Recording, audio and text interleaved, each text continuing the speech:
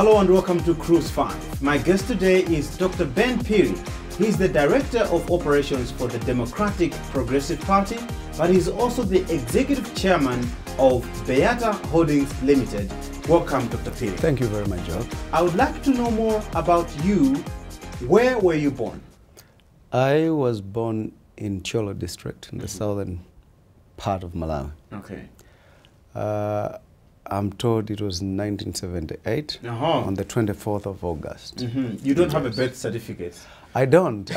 we do not have the luxury of having one. So you believe in what they say. Yes. Both your parents from Cholo or? My father was from Chiladzulu. Okay. Chiladzulu, they call it Chisowile village, Tiekadewere in Chiladzulu. Okay. And my mother comes from Magomba village, Tie in Chilamuna Cholo.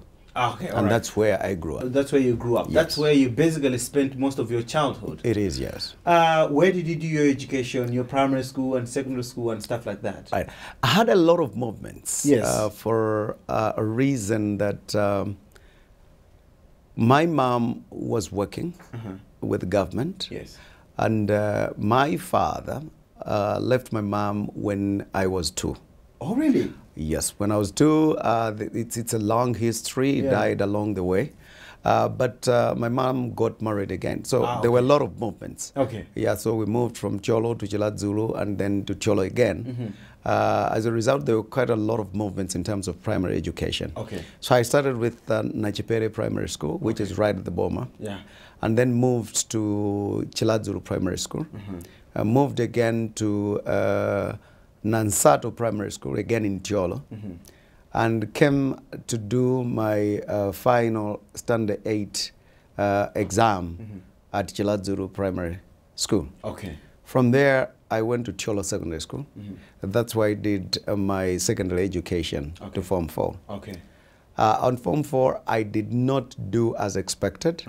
So I had to write again. Yes. Because I really wanted to score well. Yes. So I went back and I think I wrote the exam again at Chichiri Secondary School.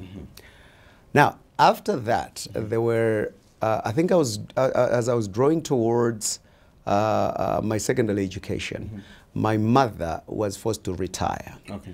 And at that point in time, my stepfather died as well. Oh, sure. So we really had a tough time to cough up quite a lot, to the extent that our school fees then was 64 kwacha, not 64,000, but to get the 64 kwacha. It was a hassle. It was a mountain. Yeah.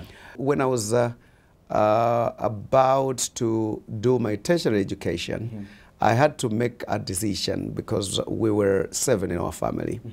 And then our firstborn is a lady. So it was either I proceed with education and my young brothers suffer, or I should do sacrifice on their behalf. So you are the second born? Second born. Okay. But obviously being a man, you automatically become the first born. Exactly. Yeah, so I became the father of the family. Yeah. And then had to decide which way do I want to go. Now, I had enrolled at Poly Management Center, and then as I was getting into the second year, I decided to drop out because I couldn't pay even school fees. Oh my goodness. So after that, I tested life because I really did not know what to do, where to go. But one thing I knew was I had a vision and I knew where I was going. So I started off by working in an Indian shop. Okay. In Limbe. As a shop attendant, and then cleaning in the shop, sweeping and giving out. In Limbe? Assisting, yes. At this time you were still staying with your parents? No. I had already moved out, and I was staying in BCA Hills, right at Makoha, close to Makoha. There was a boys' quarter there. Yes. And I was sleeping right on the floor. I did not have even a mattress. Oh my goodness. Yeah, but all I wanted was to make sure my siblings gets education. Get an education. Yeah, so I worked for a bit in that shop, in that Indian shop. On the side I was doing some business wherever possible. Difficult though. Yeah. But I managed to break through, at least from that level. Yes. To another level a bit, when the Indian was now moving back to the UK. Okay. So he asked me to help him sell some of his property. Okay.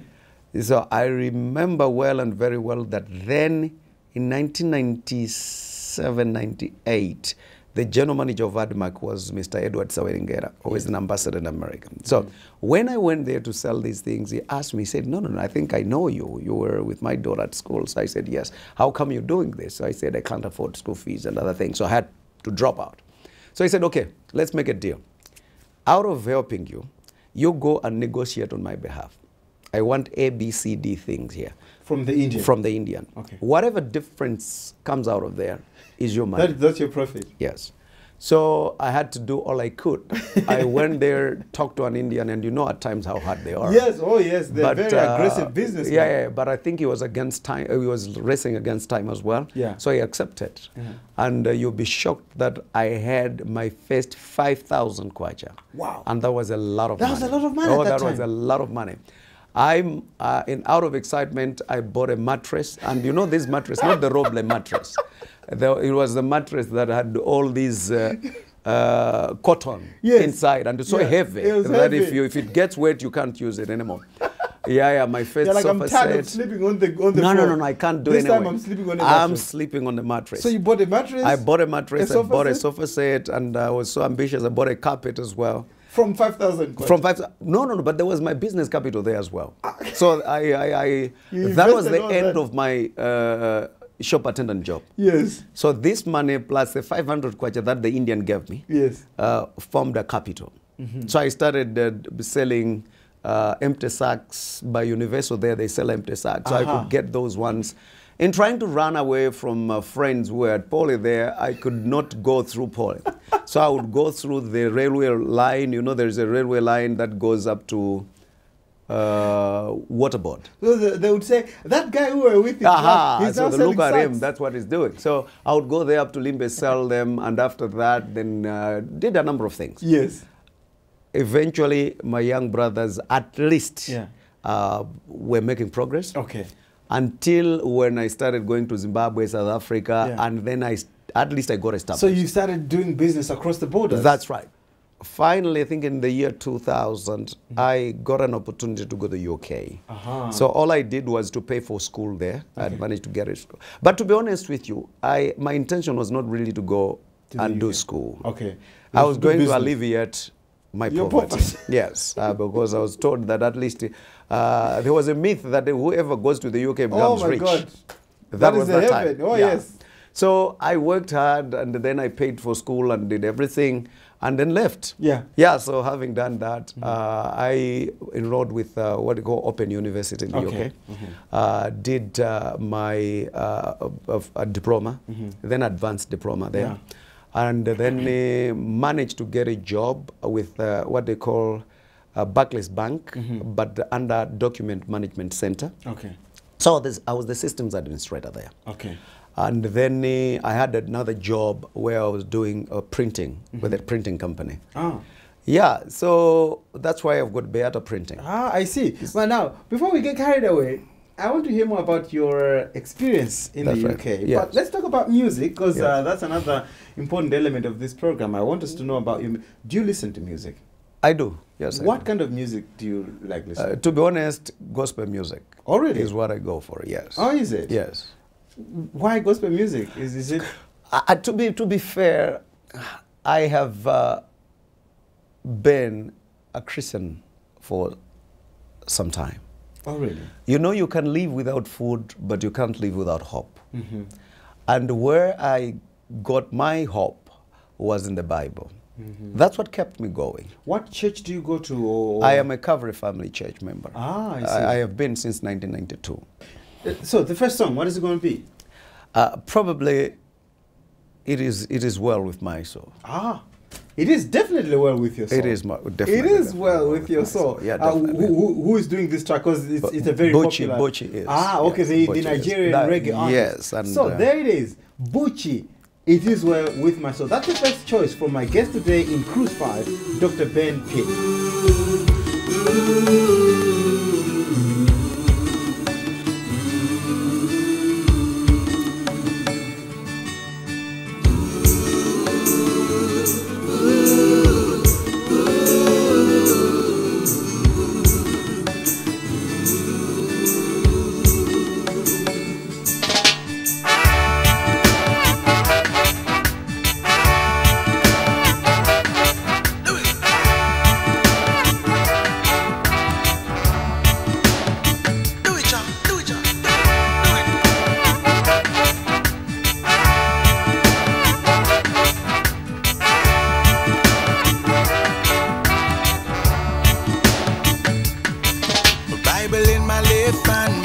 microphone and I'm right, declaring the counsel of the Almighty One.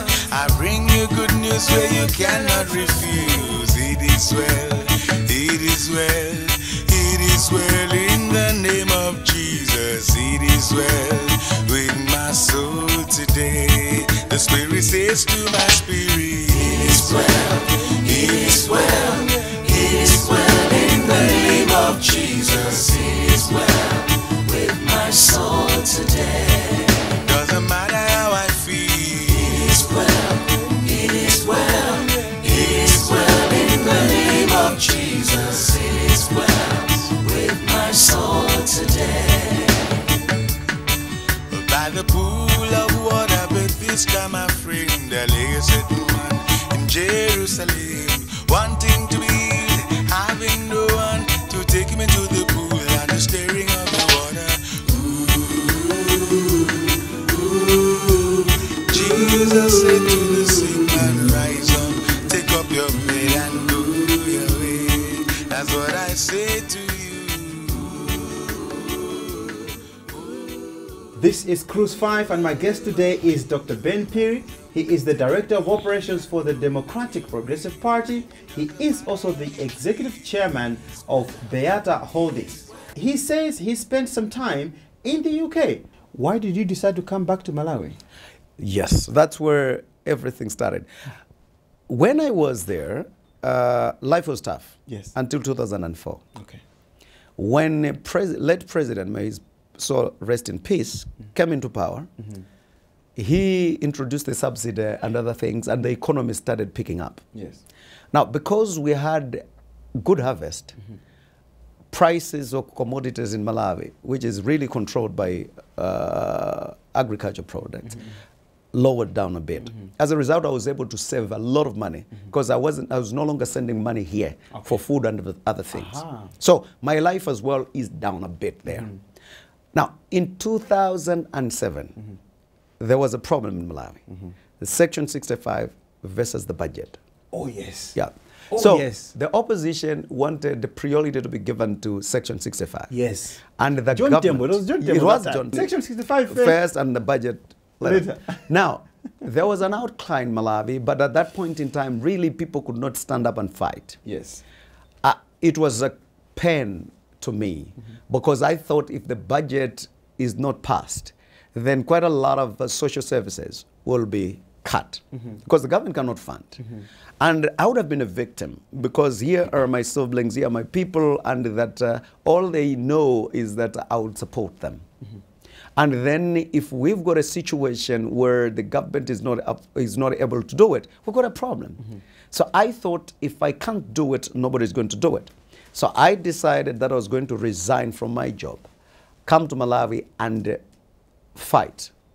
For Section 65, for the budget, yes. I decided, I never knew anyone. So you believed that we needed to talk about the budget before we talked about Section 65? That's what I believe, and I still do.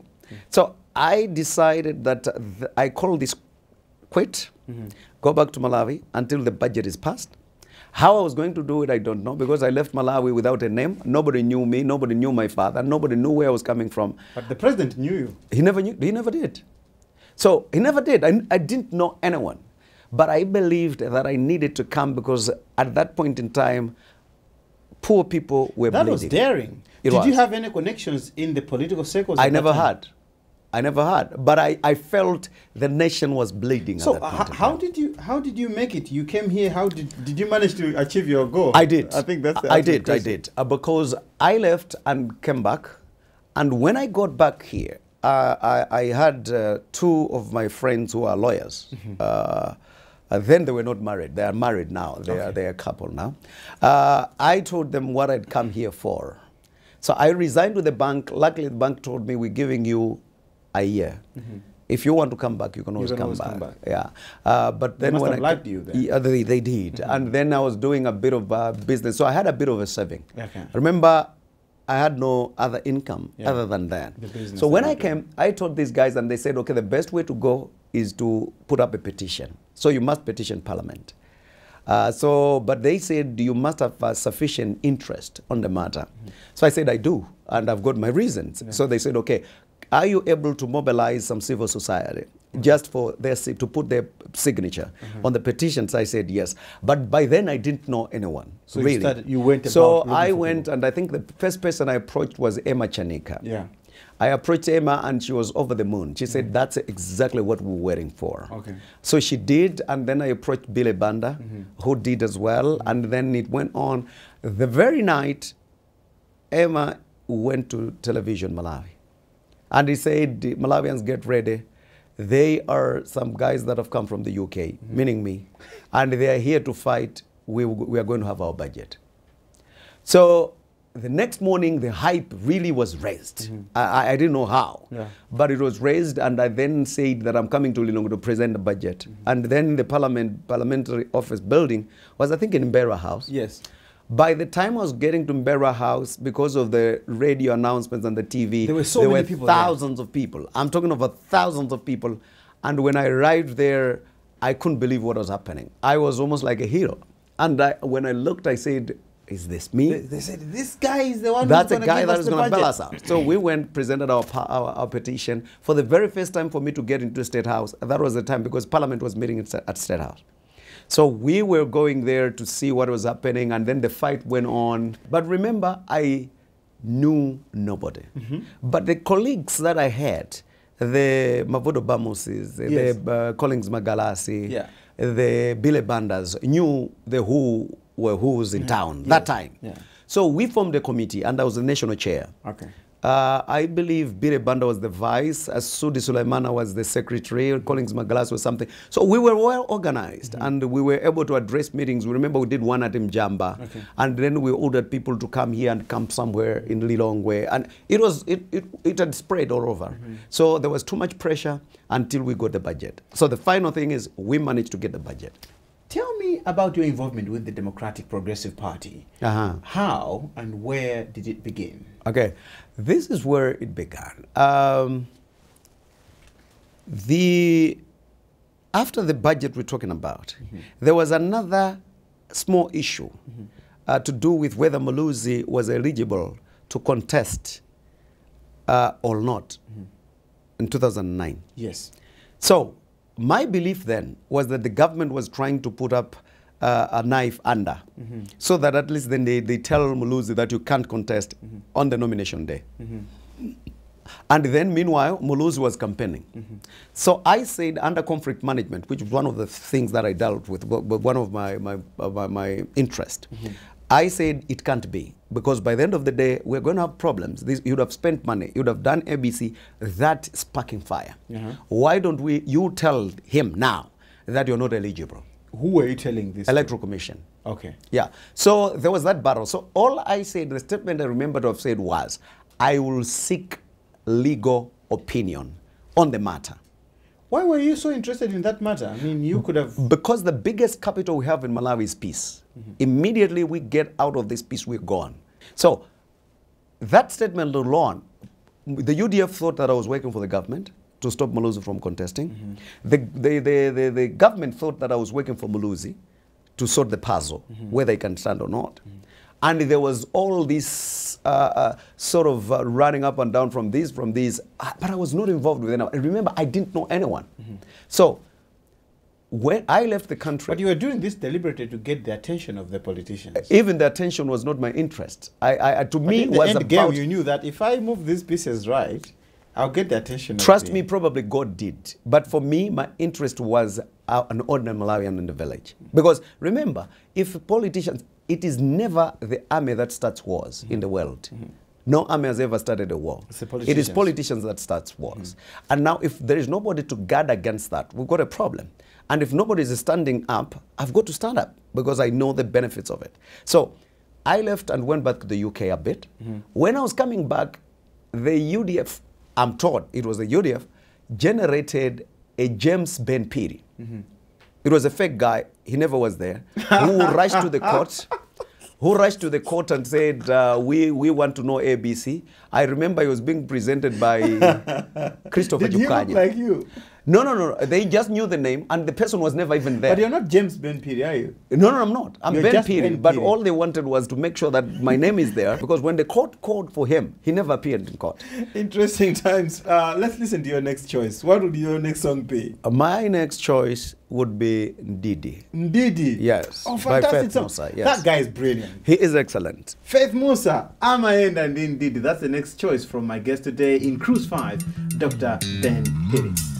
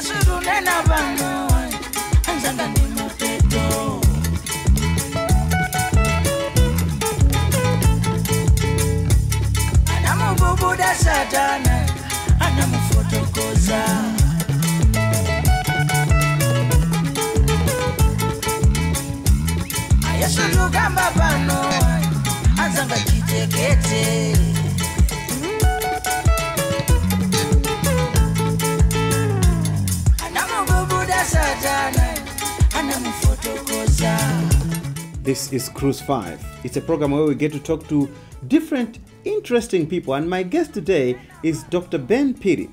He is the Director of Operations for the Democratic Progressive Party. He is also the Executive Chairperson of Beata Holdings and so many other things.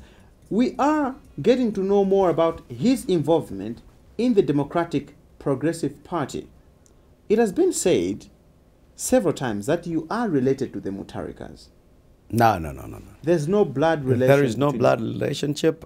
Professor Mutharika used to be a visiting professor at Oxford University. Yes. So you'd go there, listen, and those sorts of things, and it ends there. Mm-hmm. When I got here in November, it's when we first met. Mm-hmm. And when we met, he told me that people were interested in him running. Mm-hmm. In Cholo. That's the now president. The president. Yep, the now president. So I said, okay, let me try and do a research in your area, if you can make it or not. Remember, he had just come in 2007 as well. So I went there, did a research, and then got back and gave him the report that I had. That was the beginning of my journey with him. But did you know the former president, the late Bingu Mutharika? I never did. Did you relate well with him? Did you? It was a mixed bag. Mm-hmm. That is after I met his young brother. Yeah. our journey started. Okay. We campaigned together in Cholo East for this member of parliament thing. Typical of people here in Malawi, they went to the brother and lied a lot against me. So it was a mixed bag. There were other days that were good. There were other days that were really bad. So you would say you were closer, or you are closer to Peter than Yes, him? I can't really claim to have been with. I was close to Madam Peter Mutharika, Okay. in a way. Okay. That is after. Yeah, so that was our journey. So, so what was your introduction to politics? My introduction to politics really was my relationship with Professor Mutharika. Okay. Now, because he was going to run as a member of parliament, Okay. and then I was going to help him do that, that automatically made me a politician. Because then I had to organize everything. I was almost like the campaign manager. Yes. So I would say, You were always we there. do this, we do that. Yeah. So that pulled me into politics. But my main, really when I really got into mainline politics is when the late president passed. Because remember, a lot of people left the party. Yes, yes. So we needed to have more people to begin to run. Okay. So that was where I can say I really went into politics full time. You ended up working at the State House, Yes. very close to the president. Yes. Tell me what your experience was like, because you didn't live ceremoniously. Yes. Remember that to State House was automatic. Automatic being that we won the election. Yeah. But the background to it is that having joined the mainstream politics, Yes. because of the incident that happened, ordinarily I was just a mere personal assistant to the president. Okay. Okay? You didn't have a particular position. I did in the not have party. a particular position. You were not even in the neck. Throughout the Bingo administration, I never was. Yeah. Okay. But when it necessitated that I have a position, Okay. so that I coordinate the campaign and everything, that's where my position came in. Now, when As we director won, of as operations. director of operations, They call you field marshal. others do. But What my is that? position, I'm not sure. I just read it as well. But really, I was responsible for every operation that the party, the direction and everything the party had to take. Now, because we won, I don't think then the president would say, now that we've won, you go. So you had to. So stay we had there. to go together to State House. Okay. The experience is good. I must say, the president and I really worked very, very well. Very close and very well. Do you think that kind of threatened the relationship the president might have enjoyed with the other members of the party, or maybe the ministers and people like that? A possibility would be there, but I wouldn't want to speculate. One thing for a fact is that I am not an accident waiting to happen. What I am today has been out of a vision, hard work, and planning. As a result, I will not move because somebody say move. I will not jump because somebody said jump. My programming is my programming and God. So when time came that I must leave State House, it was it. Did time come, or things happened and then you had to leave? You know, Because that's people say you became too powerful. Way too powerful for the comfort of some of the cabinet ministers. Did I become when we got into power, or I was doing what I was doing even when we were in opposition? When you were at State House. Anyway, it depends the word too, how people want to break it down. You were almost like a minister. I don't know. One thing that I know for sure, the responsibility that I had when I got into President Mutharika's life, then Professor Mutharika, in 2007, there is nothing that changed. Why did you have to leave State House? I had to because I thought the time has come. Remember, the children of Israel were supposed to have gone to Egypt for 7 years. They overstayed, and as a result, they ended up doing works that they were not supposed to. So, and every man, unless you're an accident waiting to happen, every man must plan in life, and you must know when to quit. If you don't know when to quit, you've got a problem. Now, I did not leave the Democratic Progressive Party. I left the State House position that I had That's all I did. And I said, I'm better off out to do some other things. It was time for me. After all, these are positions of trust. Other people should take over as well. Remember, this is public money. So some people should enjoy it as well. My guest today in Cruise 5, Dr. Ben Phiri, your third song. My third song would be Mighty Man by Jimmy the Psalmist. The Psalmist. Yes. Oh my God, that guy is killing it. That's right. That guy is massive. He is massive, and remember that our everyday life is about the battle. The Bible says, "Woe unto the world because the evil one is there." You must have got to fight. People cry watching that guy perform. Definitely, he performs wonderfully. Jimmy the Psalmist, Jimmy D the Psalmist, powerful song. Let's see this one. Mighty man of war, Lion of Judah, we bow down and worship you, Yahweh, Yahweh. Come and do what only you can do. Mighty man of war, Lion of Judah, we bow down and worship you, Yahweh, Yahweh. Come and do what only you can do.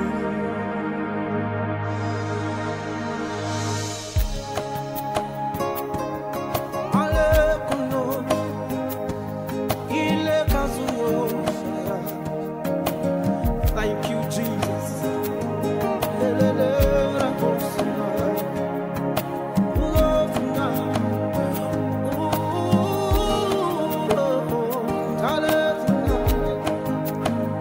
You're the God that killeth and also make alive. You're the lion, yet you are the Lamb of God. Yahweh, Yahweh, come and do what only you can do. You are my glory and the lifter up of my head. Demons tremble at the mention of your name, oh, Daddy, oh, God of thunder, you're the God of fire. Yeah. Come and do what only you can do. Mighty man of war, mighty man of war, Lion of Judah, we bow down and worship you, Yahweh, Yahweh, Yahweh, Yahweh. Come and do what only you can do.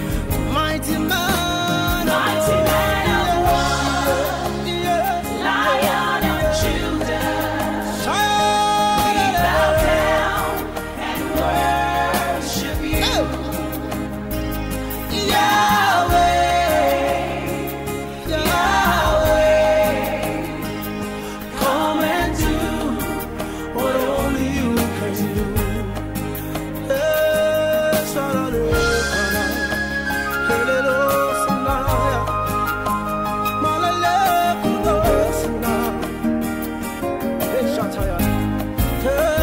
You're the father to the fatherless. You're the mother to the motherless. The husband to the widow. You're the help to the helpless. My healer, you are my deliverer. Come and do what only you can do. We're moving on with Cruise 5, and my guest today is Dr. Ben Phiri. He is the Director of Operations at the DPP, and he is also the Executive Chairperson of Beata Holdings Limited. And people say he's the Prime Minister of Malawi. Have you heard that said before? I have heard. But remember, we are living in a society that has been affected, among others, by our own belief. Our national anthem, among others, spells it out. hunger, disease, and envy. So which one of those leads to you being prime minister? Hunger, disease, or envy? Probably one would spell out which one belongs to him if they have said that. I've never been a prime minister. I don't know the terms of reference for a prime minister, but I'm a driver. No. The thing is, it is said that the president cannot make a decision without consulting you. But I've been out of State House. His right-hand man. I have been out of State House for 1 year and 9 months. Remember, they used to say that. Now, I left State House. There are others that still are paranoid, that the name Ben Phiri freaks them out. Why does the name Ben Phiri freak people out? I'll tell you what. I am a live person.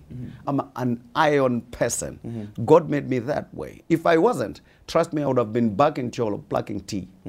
But I decided never to allow anyone to introduce me to me. I know where I'm going, and I know who I am. So whether they get freaked out, sorry to them, but I'm Ben Phiri, I'm still moving on. How often do you talk to the president after State House? After State House, we do talk once in a while. Once in a while, I can't determine how. But I mean, often. he's your confidant, wouldn't you say? Whether he is or he was, I'm not sure. But the way we used to talk then is not the way we talk now. Obviously, dynamics have changed. Then I had an official position. Okay. We needed to be talking time and again. Now there is no reason why he really has got to call me other than calling his son. Yeah, so whenever it pleases him. Does he open up to you, call you and talk about things that are bothering him? I mean, as a father would to his son, as you put it. Because, you know, sometimes you just need someone who can listen to you. Look, I mean, this is a man we've been together for the last 10 years. Obviously, when he calls, we discuss things. We could laugh about the past and those sorts of things. I mean, we've got history. Remember, I was almost killed during the fight. Remember, he was arrested and he was in jail. We've got a lot of things to talk about. We won, and I personally decided, regardless of everything that we did, regardless of the pains that we had, I'm out of it. You're not out of it. So it is not about gains you're not and out other of things. it. You still dip your hand in the pot. I'll tell you what, that's a thing that is killing Malawi. Until we change operating on perception, Malawi will never change. You know, there are times that I have heard people discussing Ben Phiri when I'm there, because a lot of people do not know me, really. Remember, by 2007, nobody knew who Ben Phiri was. But the way they introduced me to other people, or wanting to introduce me to me, puzzles me at times. As if we've grown up together, they have seen what it is there, and everything. But by the end of the day, what I'm saying, the Ben Phiri that you're talking about is me. So I don't get engaged in any activities to do with government, let alone the party.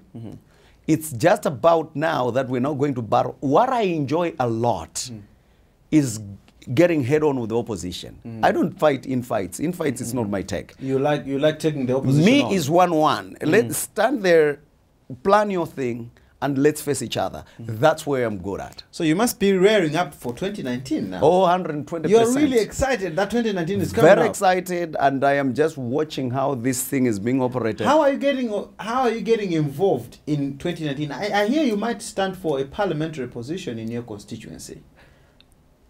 Yes, I might.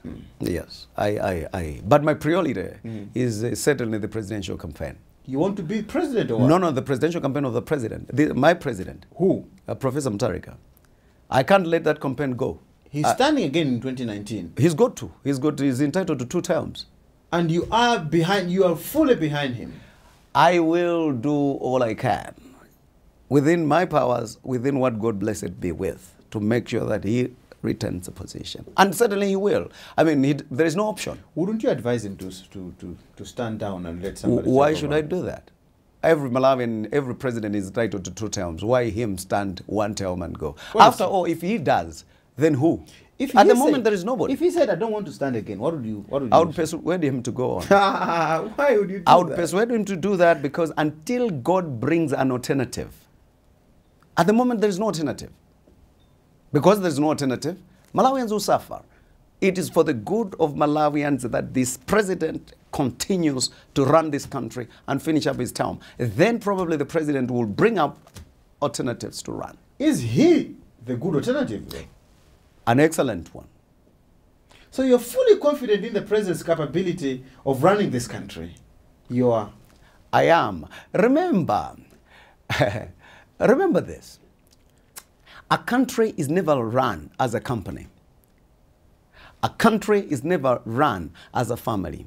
The fact that I've run Beata does not qualify me to run a country. Mm-hmm. The fact that I've run a church does not qualify me to run for presidency. It is, and it takes presidential, God-given authority to do that. There are foundations that must be laid. There are issues that must be sorted out within for you to run. And this president has got all the qualities to do that. People say the current president is not taking this country anywhere. They say things are not functioning in this country. They say he is not responsive, he is not quick to act, he is slow, and he is watching this country crumble. That's people, because you're saying people. And we have always done that. I'll tell you this. In 1979, on 21st of April, President Obasanjo received a letter from the Emir of Dubai. And in the letter, the Dubai Emir wrote and said, and asked for a loan, $20 million for Dubai to develop. In his own handwriting, Obasanjo said, a good for nothing Dubai. How are you going to pay me back? He never gave them the money. Down the line, Dubai is much, much better country than Nigeria. You know the reason why? Self-belief. In Malawi, we don't believe in our own people. We believe in an outsider. When somebody comes there and begin to rob us, to treat us like fools, to give us all these things, we're happy. We'll clap hands for them. That's why you'll find that a Nigeria come today, he will be very rich than you tomorrow. A Burundi, a refugee, comes in, he will do better. We don't believe. When Ben Phiri tries it, he's a fifth. He's corrupt, whether you have seen or not. Mm-hmm. How many buildings are in town for foreigners? Nobody has ever gone to investigate where they're getting their money, mm-hmm. including Indians. If my brother, you start tomorrow, everybody will be on you and say, why? Why? We don't believe in ourselves. This country has made tremendous progress under President Mutharika. You must remember that during Bingu's time, until his demise, everybody was against Bingu. But you can testify that a lot of people have come and said, we were better off that time. Do you miss working at State House? Far from it, I don't. There's nothing that I miss. I enjoy it here. I've got a lot of freedom. So you would never want to go back to work there? Not at State House.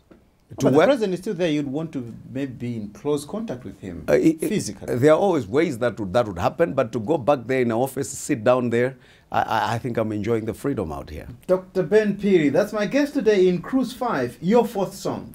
My fourth song will be Akuimirira Ndani by Great Angels. Great Angels. Yes. Great Angels. Akuimirira Ndani. This is quite political, this song. It may be. Yeah. Yeah. Yeah, this is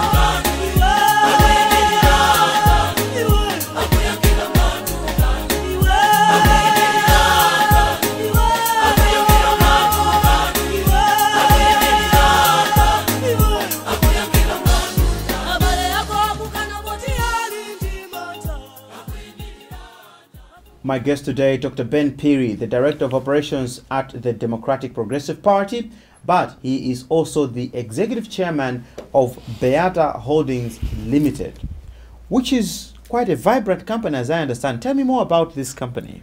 We are a family business, a family trust, and then under Beata Holdings Limited, we've got Nova Blanca Sweets, we've got Beata Printing Company, and Beata Farming. Those are some of the areas that we do, and under Nova Blanca we do property development, which is what we have been doing for some time. Yeah, so I run that. They have entrusted me out of trust as chairman. So I'm the executive chairman there, and that's what keeps me busy. People say you amassed a huge amount worth in under 3 years, between 2014 and 2017, and they find that to be very phenomenal. Did they know me before that time? Probably no. So unless somebody really says otherwise, but at the same time, I'm a miracle person. I haven't reached my destination yet. Watch my space, I'm going. I will do what no man has seen, no ear has heard, because the man behind me is a good God. Remember, when it is about God, people do not understand it. When it's about man, people understand it. In fact, the fact that it is by God, people should not understand it, because that's what makes it God. So I or not, two things. Number one, I have told you in my preamble, nobody knew me until 2007. Now, between 2007 to date, I have worked, and I have really gained track records are there. The time I was leaving State House, I said, let anyone who's got anything, take it to wherever. People have tried to do nothing until today. And I still challenge whoever, wherever has got something where they would say, he corruptly got this, or by virtue of his position then, he got this. Let them do that. So it's not surprising to you that between 2014 and 2017, you became insanely rich. In fact, it is not between, because they don't know me, it is not from 2014. I first had my first house in 2003 in the UK. In the UK, not in Malawi. The first in title, Nottingham. The first title of a house was not in Malawi, it was in the UK. The second one was in 2004 in Chilomonifago. The third one was in 2006, in 2007 in Kanjedza and Sunnyside. So by the time I was getting into politics in 2014, you had I already had these 8 houses on my book. The printing company is still running. I don't think I was poor. A little bird told me that you're launching a 10 million kwacha trophy in your constituency. Was the bird right? The bird was right. 10 million kwacha? Indeed. Chai, that's a lot of money. It is a lot of money indeed. It is a lot of money indeed. What's all that for? You pay back to the community. I remember I said when I was in the UK, I still was running a 10 bursary. million? Yes, that's right. I was still running a bursary, and the bursary was there, and nobody questioned. Now, what baffles people, is it the amount? When you say 10 million. 10 million is no small money. No, anywhere, no. in any currency, 10 million is no small money. My friend, that's why I've said you will never live beyond what your heart is. What your heart is what you will become. We are doing that, and we're launching that on Sunday. What would you say to a young man who is really ambitious and probably looks up to you as a successful businessman and, as it turns out, quite a successful politician that gets people freaked out? What advice did you give them about making it in life? Number of things. Number one, have a dream. Be a dreamer. Number two, guard against distractors. People be there. The Bible says, and Joseph had a dream, his brothers hated him. To the extent that I don't get puzzled when people hate one who's got a dream. Number three, hard work. There's nothing, the Bible talks about laziness. The Bible says in Proverbs, a little sleep, a bit of slumber, and poverty shall be your permanent enemy. The reason why a lot of people are in poverty is because they enjoy wasting time talking about Ben Phiri instead of working. Number 4, I would say be a giver. There is no two way about it. The reason why you find in every shop an Indian with coins to give is because it's a biblical principle. Give and it shall be given back to you. And it has got its own recipe. Press it down, shaken together, running over. And men shall give unto your bosom. That's what the Bible says, regardless of whichever religion you are. Now, be a giver. When you're a giver, God gives you back. Tell me about your family. I know you're married now. Do you have any children? We have 2 children. Okay. My first daughter is Tapiwa. She's 14. She's in Form 4. All right. And my second born is Novahiwa. Is 1 year and 9 months. My wife is Twami. My lovely wife, a God-fearing woman. She's always there for me, and I love her a lot. I've got, we were 4 brothers. I lost 2 on a car accident last year. Sorry to hear that. So we are 2 now, myself and Martin. And then we've got 3 sisters. By God's grace, at least all of them are independent. Each of them have done school, which was my dream. As I've said, I'm a dreamer. So at least each of them has got a minimum of a first degree. So I'm happy because God really gave us what we want. And I must mention as well, this politics that we have, I am a descendant of John Gray Kufa. That's our great-grandfather. Oh, is he? So we are not politicians by default. It is in the blood. It flows. It is so there's the blood of John Gray Kufa running in your veins. Big time. Big time. So that's a family. Tell me about what you like doing in your free time. My free time, which I don't call free, is You church. never have free time. It's church. Church, it's either I'm in the office or I'm at church. You seem to mention church quite a lot. Yes. You must be a strong Christian, I guess. I am, and I am not ashamed at all. I am a strong Christian. I believe in God. I believe in in Christ Jesus. Do you live by Christian principles? I try by His mercies. Remember, we are saved by grace. So I try to live by that. That's why I can stand tall and say, search me, O God. And I can stand tall and say, Joab, search me. I can stand tall and say, public, search me, because I try. Remember, no matter how far God gives you progress, never forget the days of small beginning. I was an usher in the church, mopping in the church, cleaning chairs in the church. And it is from there that God took me to begin to carry Apostle Mbewe's bag. And it is from there that God promoted me into carrying President Mutharika's bag. So God will never promote you from nothing. You've got to be doing something, and God will increase you from there. Tell me about your lowest moment in life, something that you look back and you say, I think things were not fine here. I think this was my saddest moment. What do you look back to?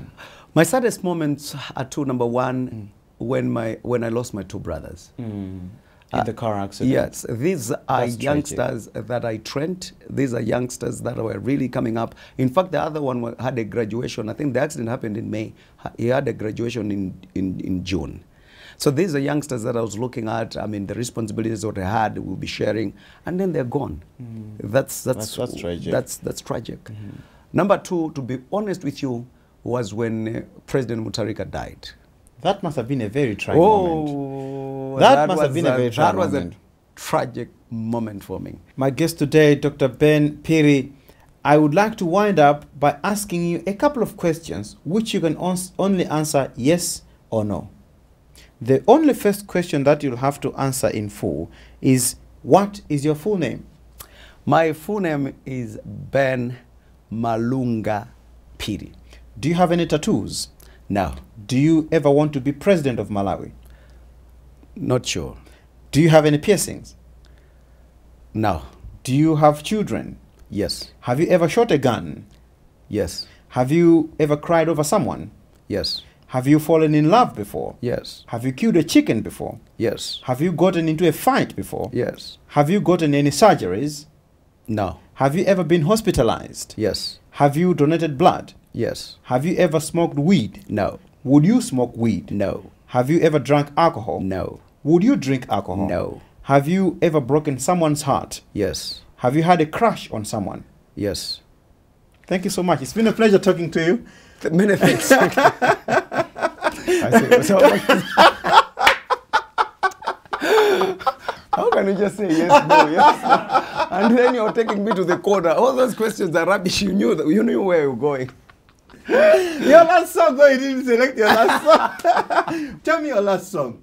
My last song will be Dziko by Patience Namadengo. It's been a pleasure talking to you, Dr. Many Phiri. thanks. Thank and you wish so you much. well. Tulonga tisitsana kunabwera mneneri kuno wapangitsa anthu zopepera kuwasiya akundira kumawa masiku otsiriza masomle nawo masimpenya undituma ine Yesu ndiuze mpingo wake uziwerenga mawu, usasochere njira yake, usatengeke ndiza mdziko. Dziko lili pa moto, ili dziko lili pa moto, ili dziko lili pa moto, ili dziko lili pa moto. Mtsogoleri Yesu omaenjana ndamphawi samalimbana ndi anthu sali ngati chipani cha ndale safuna mavoti Yesu olo atsatidwe ndi chigulu iye sasintha ndi Yesu olo mumsiye kumtsata iye sasintha ndi Yesu ndipo sakopeka ndalama Yesu. Dziko